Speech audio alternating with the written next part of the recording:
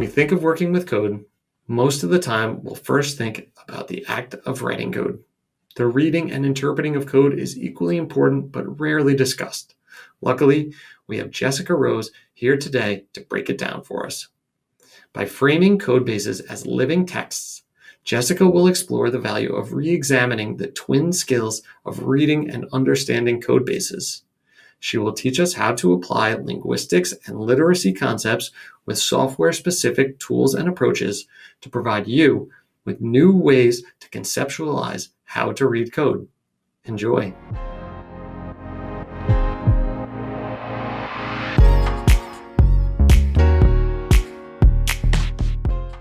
Hi, and thank you so much for having me. I'm really delighted to be coming to you all from, my home studio, which is a much, much shorter commute than I usually get. And hopefully I'm speaking to all of you in a very, very comfortable space where you're based at the moment. And I'm going to be talking to you all today about code literacy. And that sounds very fancy and very highfalutin. But really what I'm excited to be talking to you all today is the value of really reading code, what we might get if we slowed down and read some more. And I'm going to cheat and give you some of my favorite concepts from linguistics and my favorite reading concepts from really basic literacy, and see if we can't have a little bit of a discussion about what we can learn together from these. So, hi, to start things off, if we haven't met yet. My name is Jessica Rose. I'm the head of developer relations, the head of outreach, really, at Codesy. And I did sort of add a spoiler right from the start, which is this talk is really, hopefully, a conversation. So I'm going to give you a couple of concepts that I think are really solid and say, oh, I think you can apply these right away. But my favorite concept from linguistics, and that's going to give you an idea of exactly how nerdy this talk is, my favorite concept from linguistics and reading, I'm afraid is a bit open-ended. I haven't found a fantastic way to apply this to code yet. So what I'm really asking, and that's terribly presumptuous, is if you have an idea, or if this inspires you and you test this out, come back and tell me. So chat to me about it in the question and answer session if you're watching this live, or come fuss at me on the internet if you're watching this in the far future. So this talk got written. I began writing this talk. I began thinking about this talk because of the work I do over at Codesy. At Codesy, we build developer tools that are really focused around helping developers better read and better understand and better communicate around complex code bases.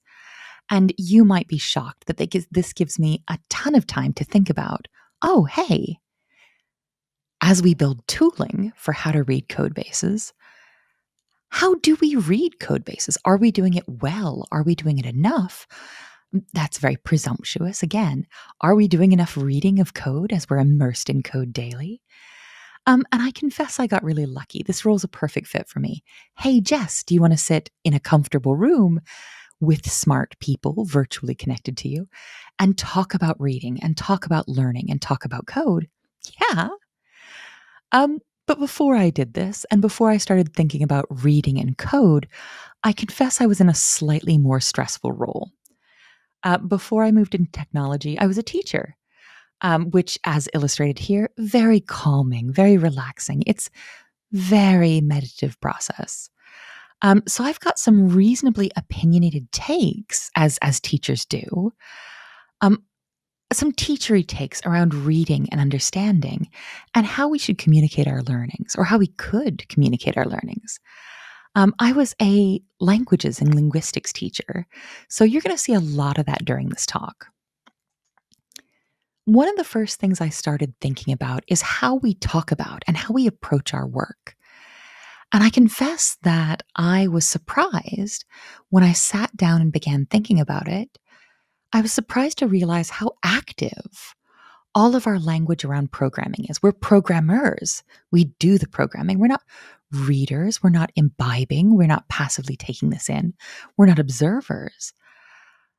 That most of the way we talk about code and look at code and are really interact with code professionally is hyperfixated around active skills, sort of hands-on keyboard skills. We want to, and we're often expected to professionally, fix that bug or write that feature or ship this thing right now. And some of this expectation, some of this pressure, if that's not a bit bold, I think comes from the economics behind it.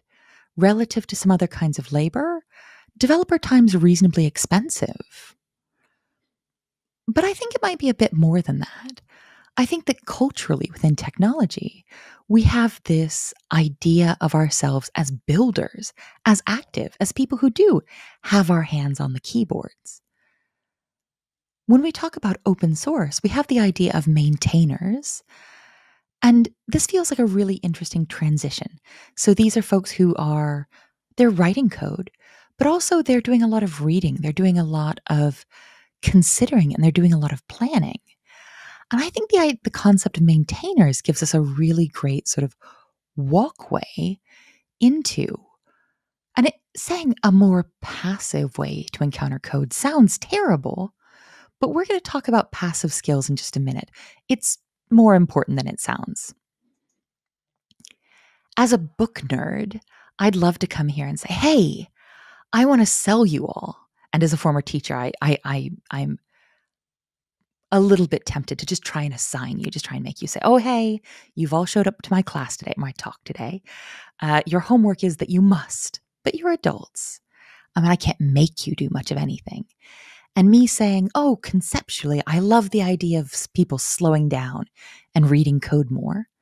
That doesn't do you much good either. Like, your boss doesn't care what I conceptually think. And as a busy adult, I don't think that you care that I think reading is cool and I want you to read more. Let's step into something a bit more practical. My key argument behind this talk, and one which I confess that you're going to have to hear me make several times, is that reading, and I'm going to go a step further and say the type of intentional reading, or the types of intentional reading that we're going to be looking at together, deep and intentional reading is necessary to build great things. That these passive skills around reading and the passive absorption of code through reading is necessary to produce great code. As adults, I'm not going to tell you what to do, and I doubt very much. I mean, developers, you get. Ooh, I don't know which perspective I've got here from the stage. As developers, as developers, we get things sort of sold to us all the time. Try this tool, try this technique, try this new thing. And I don't think I really want to sell you much of anything. I want to present you my favorite approaches and see whether or not these feel like they might be a good fit. Oh, that's a soft sell, isn't it? That's still a sell. And you might say, Jess. That's cool. We're on a first name basis. Yeah, I'm fine with Jess. You might say, Jess, you've been talking to me for about 5 minutes about reading, and that's cool, but I already know how to read code, so what's going on here? And I say, hey, first name, because we're best friends now. I totally know your first name. I'm just not saying your specific first name so the rest of the audience doesn't feel bad. So, hey, first name, I know you can read, and I know you can read code. If, as a programmer, you've been doing this successfully before you've been writing it, I know and understand and trust that you're reading code comfortably. Woo. But I want to look at approaches for these that might let you read code more mindfully. Sounds very fancy, but more intentionally, which I think might be the very same thing. I promise to talk to you about passive and active skills, and I want to take you way back in time to do that. These are the skills, the 4 core language skills that you first learned when you learned your first human language. I know some of you are brilliant and speak 2 or 3 or dazzlingly more human languages. And you'll see this pattern repeat itself across your new languages. But when you first learn your first language, so for me, when I first learned English, these are the order in which we learn these skills. We listen, we absorb, we passively, passive language skills, we passively take in language before we produce it, before we speak it. That checks out. and that we're reading, we're identifying letters and we're identifying short words before we're producing them through writing.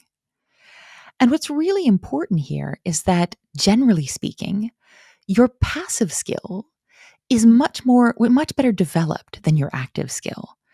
And you might say, well, my first language, my home language, my mother tongue, I think I speak it just as well as I listen. Or you might even say, hey, you know what? I'm not a great listener. And yeah, of course, but I'm talking about linguistic progression. So if all of us start learning French tomorrow, you're going to be better at listening to French and understanding it than you are producing this new language. That checks out. And the same for reading. What I really want to flag is that you always use your passive skill as a base.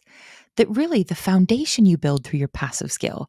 Oh, wow, I'm excellent at listening to French. My French comprehension is quite good. That's a lie. My French is terrible.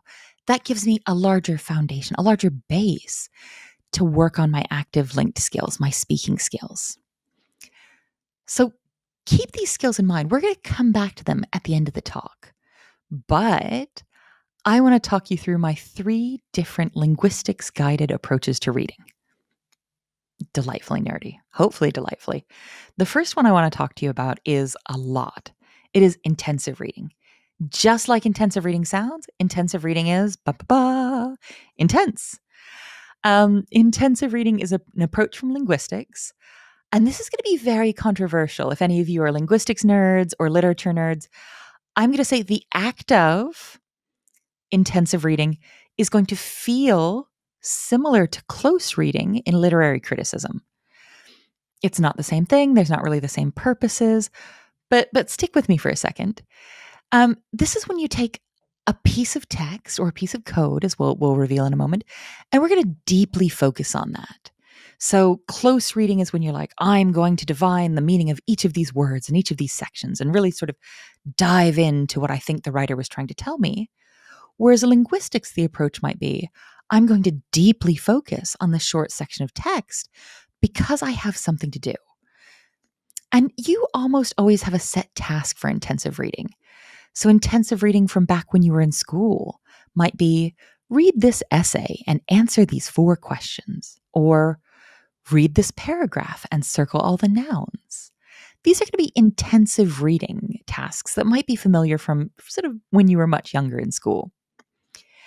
When we're talking about intensive reading in code, we've got ready examples here. I think that if you're looking to find a bug in a section of code and you're just really going through it, you're really going to get that. That feels like intensive reading. You are intensively reading that code to find out what exactly is wrong with it.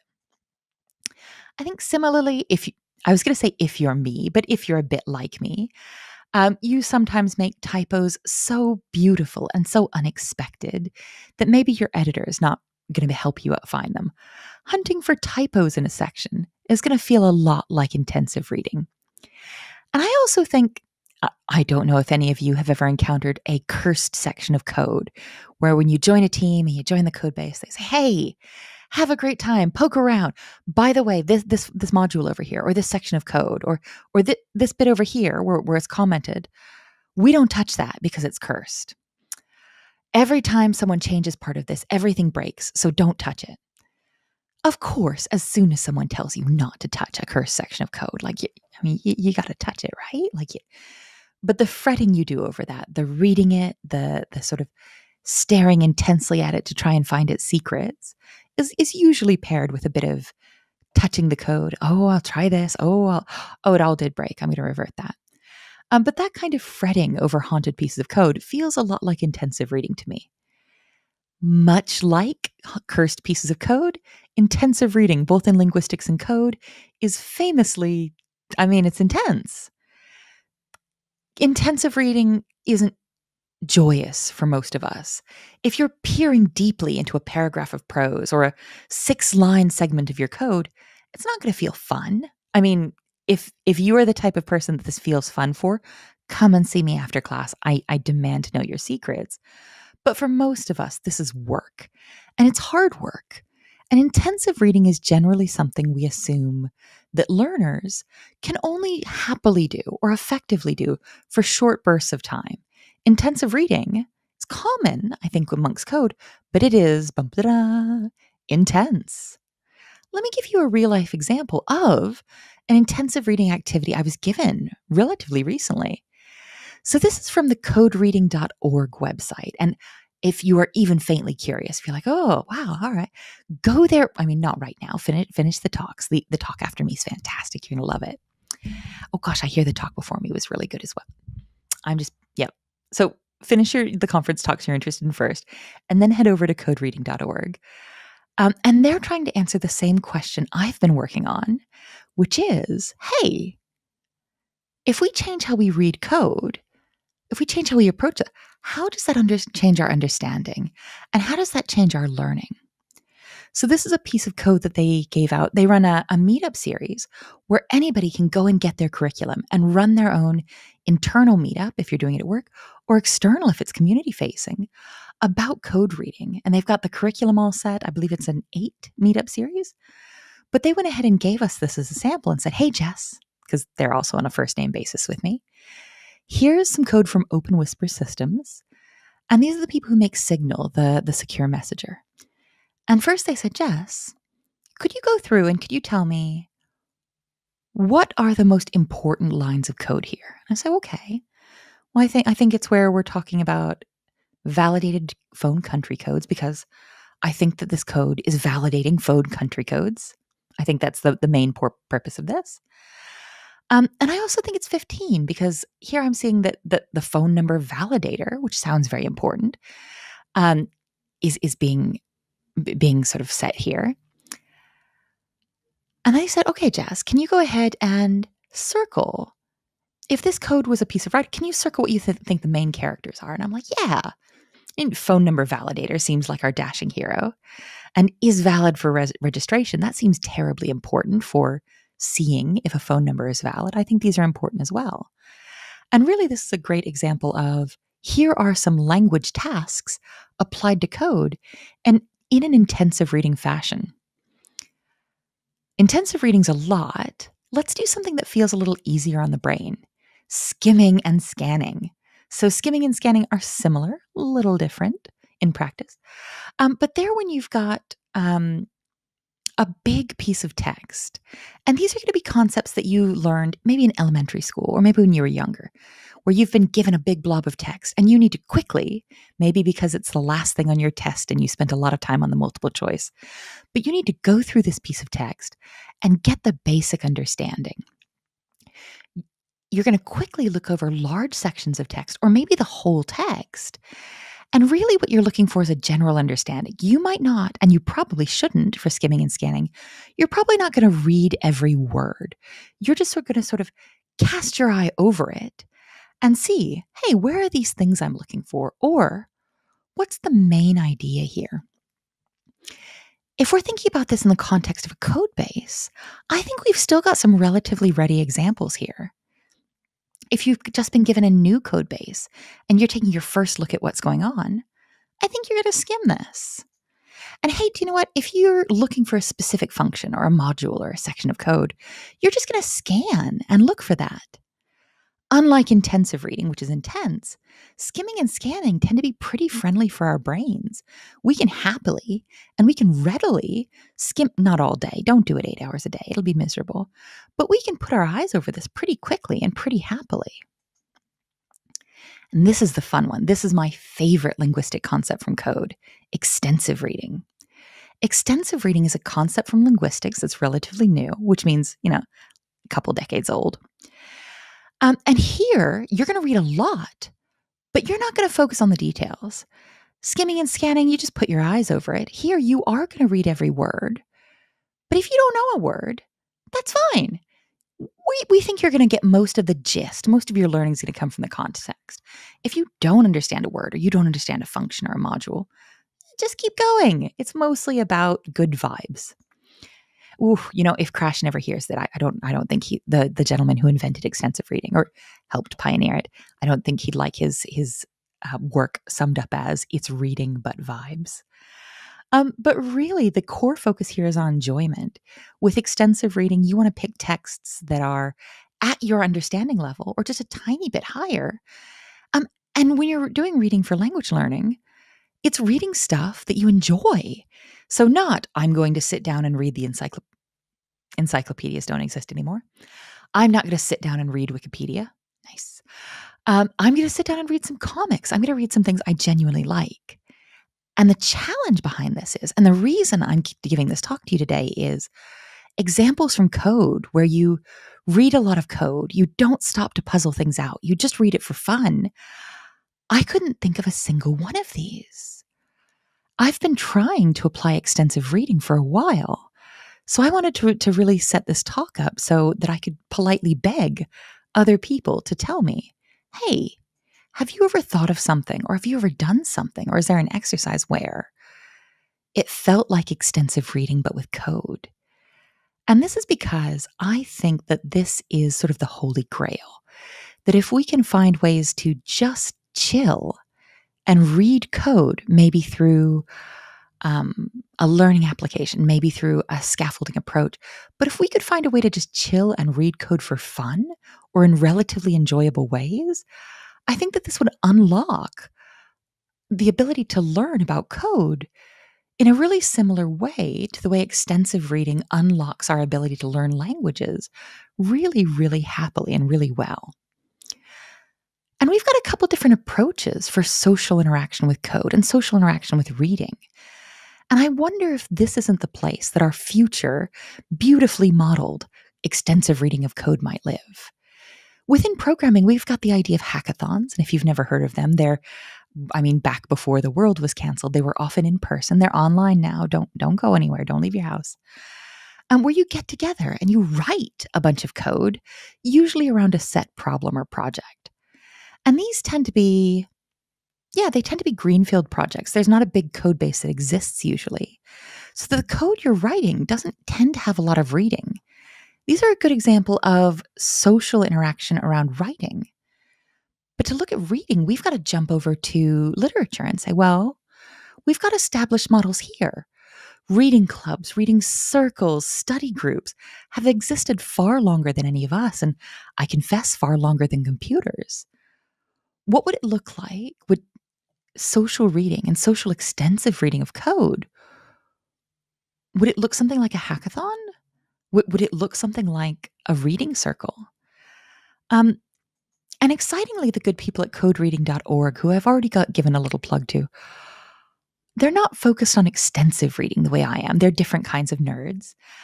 But they're looking at what does it mean to socially engage with reading code?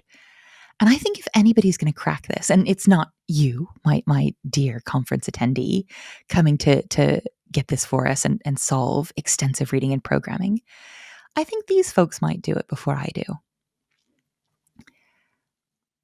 And I'm really excited about this, and I'm really focused on this because I genuinely believe that if we improve the way we read code as individuals, so if I personally, or if you personally, or if one personally, to take the pressure off, gets better at reading code, we're going to get better at understanding and conceptualizing code.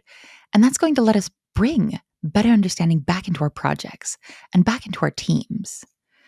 We talked about these 4 core language skills, that listening leads to better speaking and better reading leads to better writing.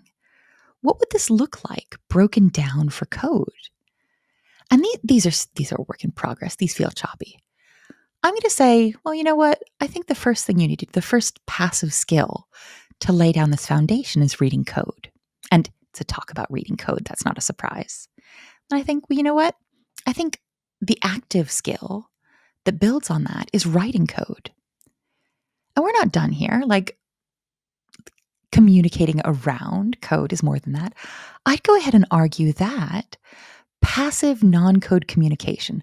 So when you're reading about a programming technique, or you're reading about code, or you're reading about architecture, or you're listening to someone talk about, you're listening to a conference talk about, meta.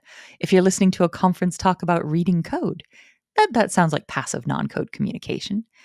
And absorbing that kind of input means that you get better at active non-code communication, sharing with your team, writing a blog post yourself, coming and giving a talk here next year.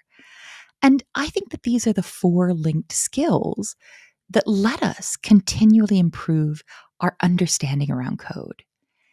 And that's the big secret for me. That for me, the big goal isn't, of course, I want you to do your job. And of course, I want you to fix that bug and ship that module.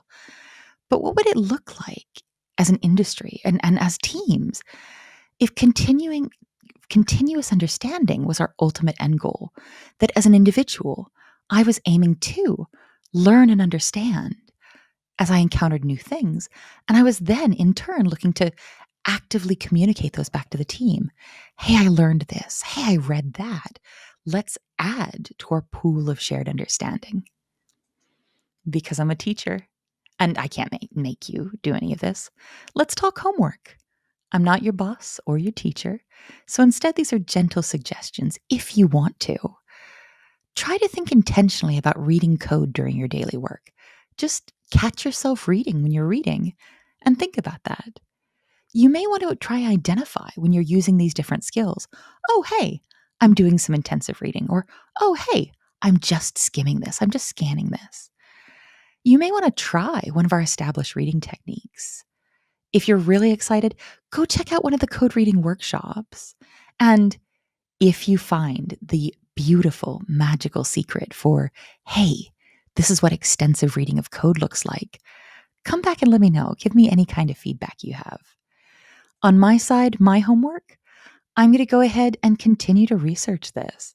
I'm going to continue to see if I can read and understand better myself, and hopefully come back to you all when I, or much more likely, someone clever, much more clever than me, has cracked the code of what does extensive reading look like in code. In the meantime, I'm going to be hanging out with the CodeC team and seeing if we can't bring you a couple of new, hopefully weird, tools around how to read and understand code. If you want to yell at me about what we're building, pop me an email here. But that's pretty low pressure. That's as hard to sell it. I'm going to sell reading far more than getting in touch with me at work. Oh, heck, that's twice. But really, thank you so much for joining me, and thank you so much for your time. The idea that other folks want to hang out with me as I pontificate about the value of reading absolutely brightens my weird and delightful week. Thank you so much. If you want to do more reading about reading, you're super welcome to check out my sources as well.